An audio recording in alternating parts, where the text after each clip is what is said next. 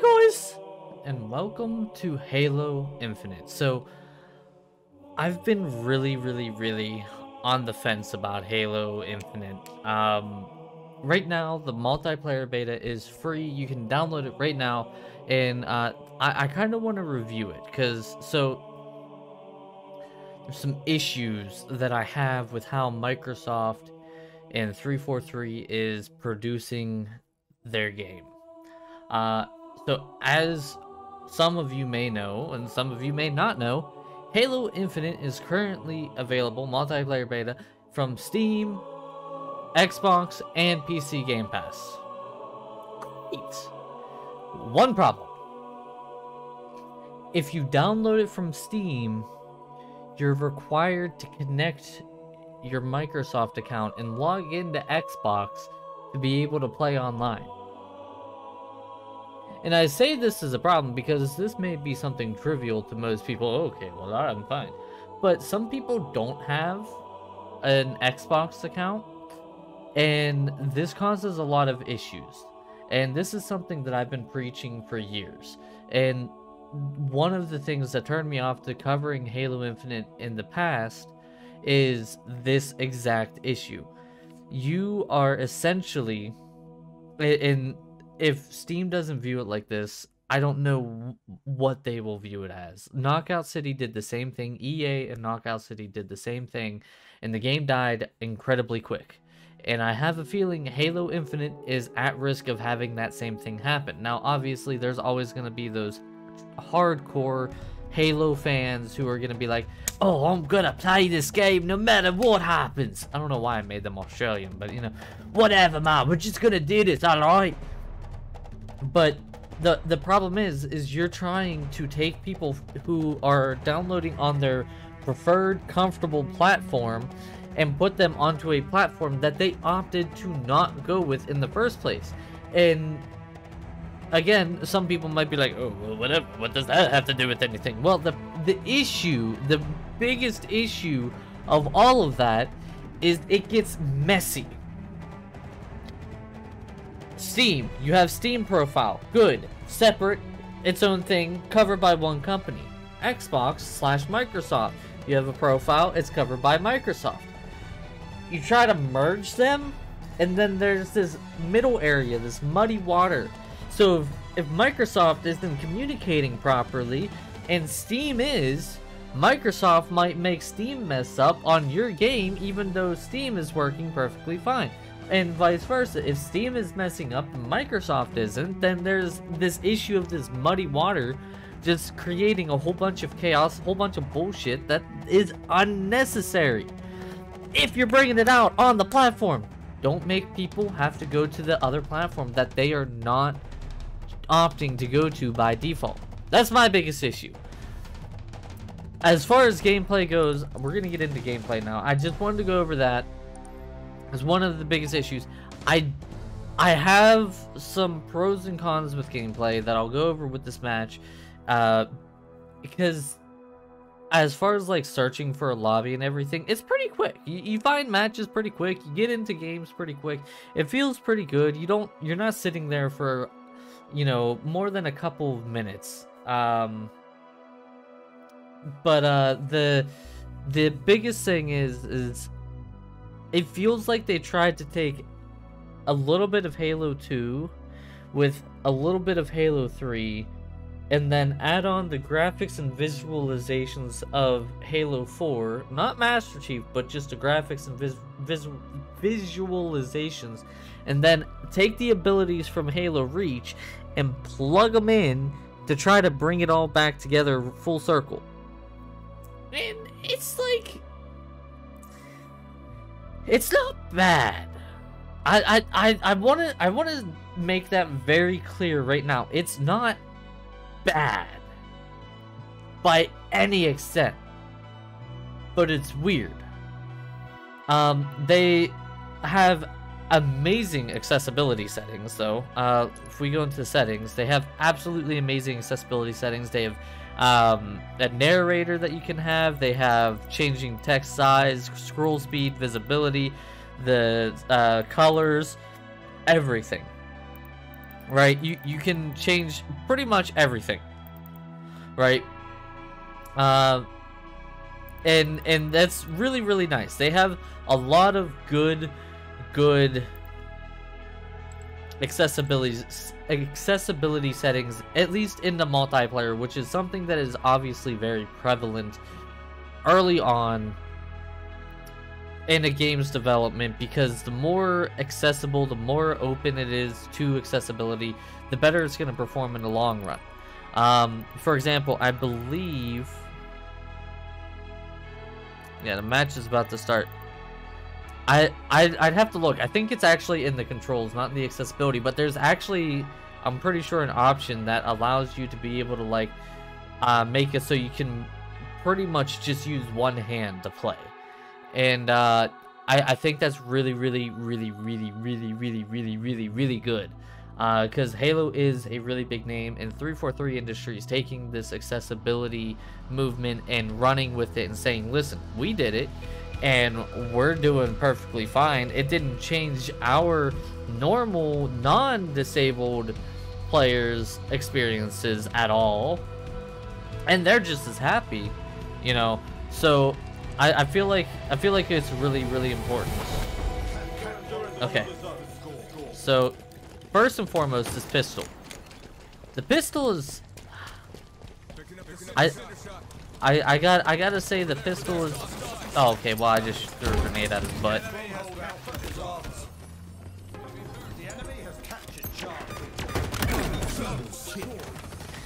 Okay, alright, I'm not gonna lie to you.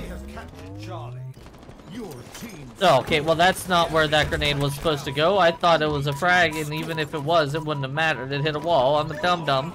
Aha! I am the best. I murdered, even though I didn't actually. Ow, ow, my butt. So the pistol, they definitely tried to go with a Halo 2 pistol. Ow, I just got absolutely destroyed from 3 different people. They all came and just touched my butt inappropriately, and I didn't like it this time. The pistol is like a, it feels like they tried to make it Halo 2, but it's not Halo 2, if that makes sense. I don't, whoopsie, I don't know how to switch. There we go, it's left on the D-pad. The controls are a little messy. Ooh. The enemy has captured Charlie.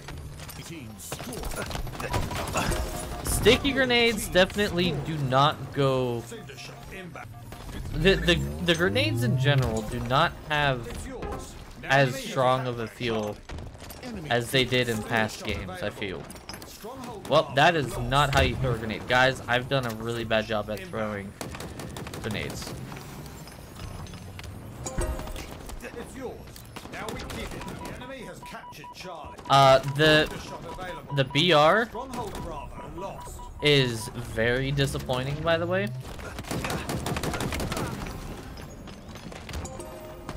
The enemy has captured Charlie. Oh my god, if I could actually hit him, that'd be great.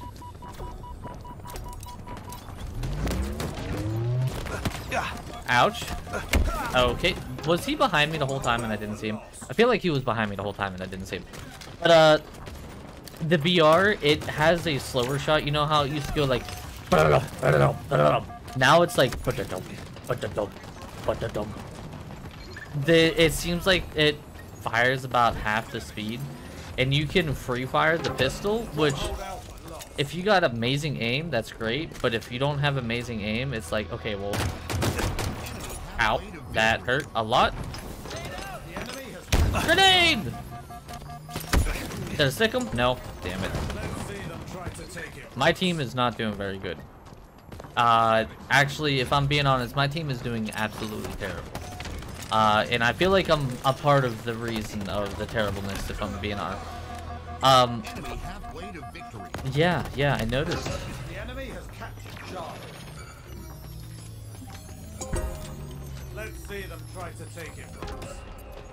You know, he says, let's see them try to take it from us, but they're winning.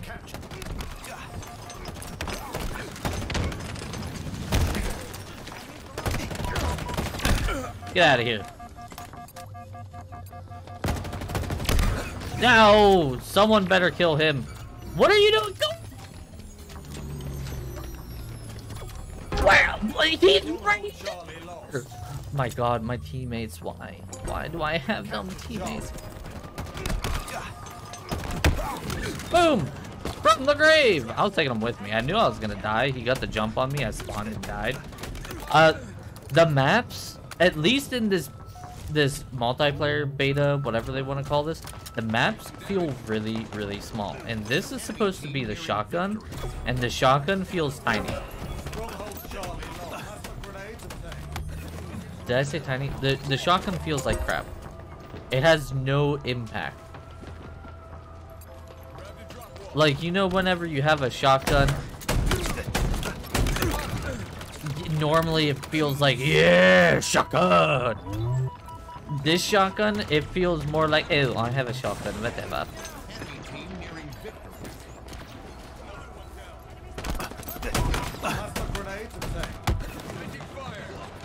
Obviously, I was out of range, but it still wasn't. I don't know. I feel like they really need to rebalance some of the weapons.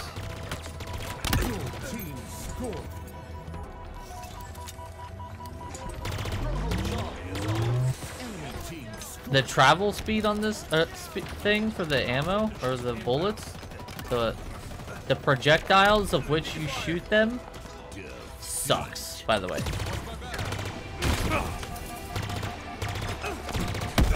How did I not kill him right there? I'm the best on our team right now, and I'm doing terrible. This is terrifying. Well, the enemy just won. Well, I just hit myself with a grenade.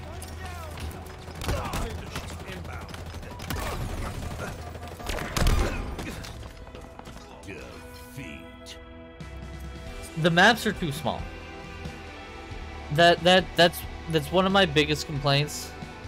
The maps are incredibly small. And again, I don't know if it's just in this beta. I don't know if we're gonna have bigger maps soon, but they're incredibly small. We saw that whole map within the first couple minutes of the match, right? And it's like a, as far as scale wise, like for me, a good Halo map is something like Guardian, or like even on Halo 4, those like bigger maps. Oh my god, it was like the Forge world that you could do, right? And there was custom maps on those, and those really had like different things. They're small. I've not played on a single map yet that hasn't had a lot of space on it. And like right now you can only do quick play, and so you can't choose what you want to do. You can't just choose to do Slayer. You can't just choose to do Oddball or Strongholds or CTF or whatever. You're forced to do whatever that game type is that they decide to put you into. And that's another issue that I have with it, and I assume that it's probably going to change whenever the full game releases, but it needs work.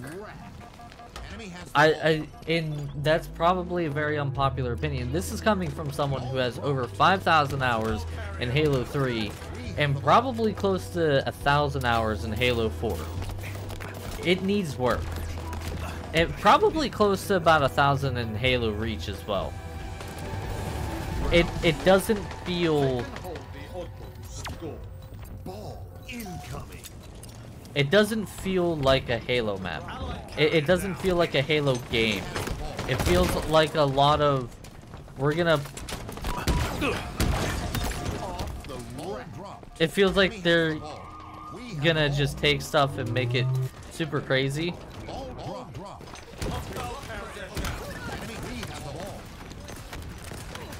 I don't know. Maybe it's just me. Wow, I really don't like that gun.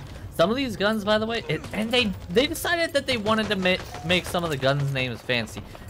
Assault rifle isn't the assault rifle. It's now like S14843119994 assault rifle. Oh, Mangler is actually the same. Wow, that one guy killed all of you guys. That's terrifying. I don't think there's dual wielding in this either. We have the ball. Ball dropped. We've lost possession. Enemy has the ball. Enemy has the ball. Ball dropped. Mangler does not work very well. Can confirm. Can confirm Mangler not very good. Oddball isn't a one-hit kill anymore, by the way. Not very happy about that. I really like having the ability to insta-kill with Oddball. It made actually being the ball carrier a little bit more enjoyable. Now you're just constantly shot at and have no hope. And I died. I think this map and maybe one or two others are the only maps in game right now. And I get it, they want to save stuff for release and have stuff for release. But again, it returns back to it doesn't feel like Halo. It feels like they took Halo, tried to adjust it,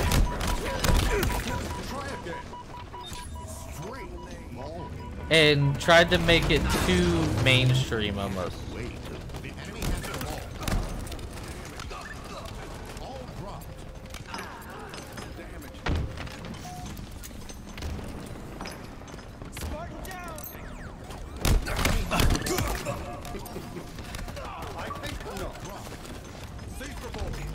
I have no idea how I'm surviving. I have a killing spree with the oddball. I'm amazing. Again, though, I have to double hit to be able to kill them. Now, I do feel like meleeing is a bit quicker.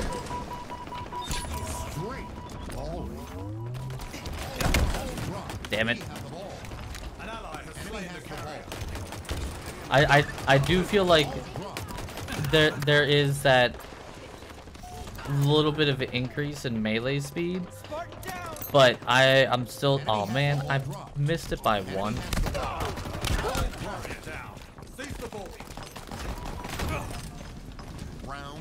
I win. I'm the best. I'm dead. Alright, and they always say enemy team is facing elimination. I don't understand exactly what that means.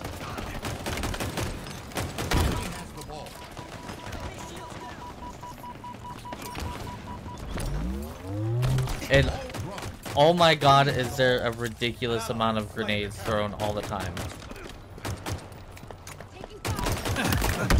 Damn it. I at least killed one. I'd have to say, I think most of the guns in this game don't feel like they have the punch that they once had.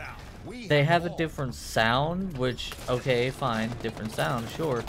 Update your audio stuff, you don't want it to be the exact same. But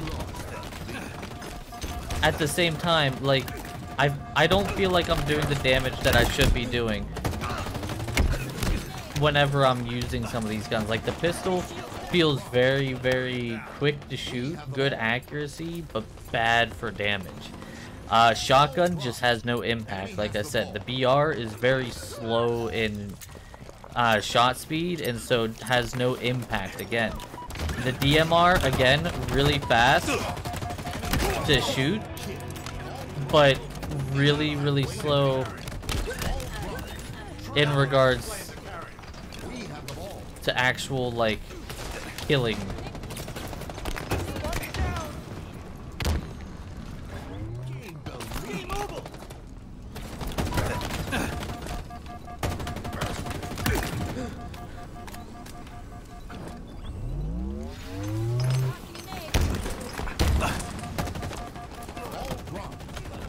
God, so many people. I don't know why he decided to sit there of all places. That was like a really, really bad idea, in my opinion. Too many ins and outs. Enemy has the ball. All dropped. An ally has slain the carrier. Try again.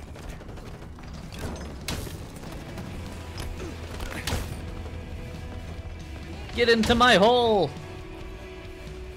Gain the lead.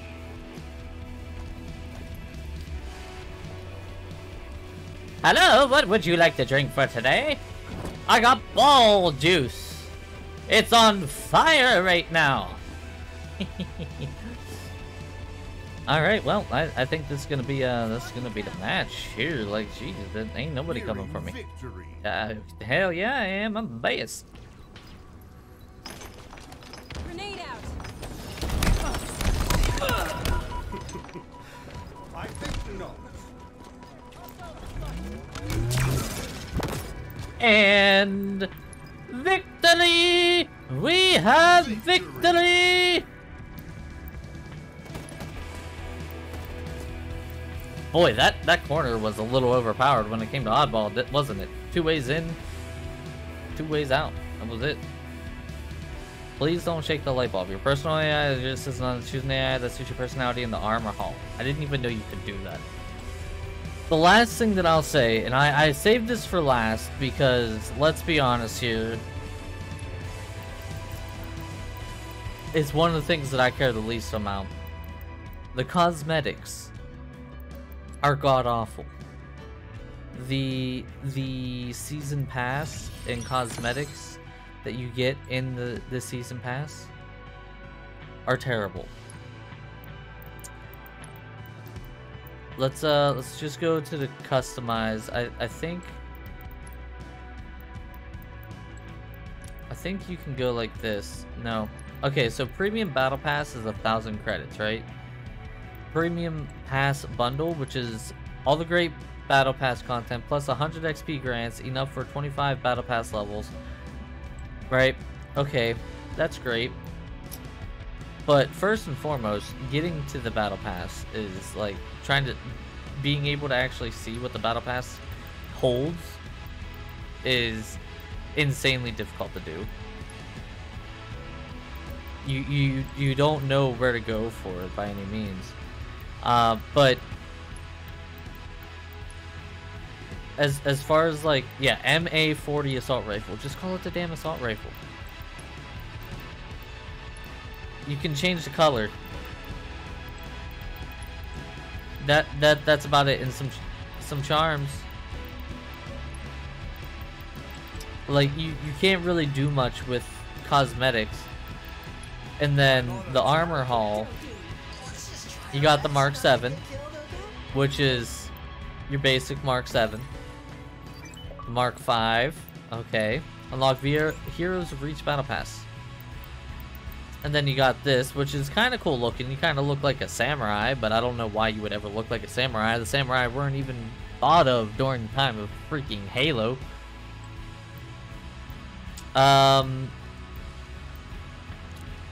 What else? Spartan ID. Here we go.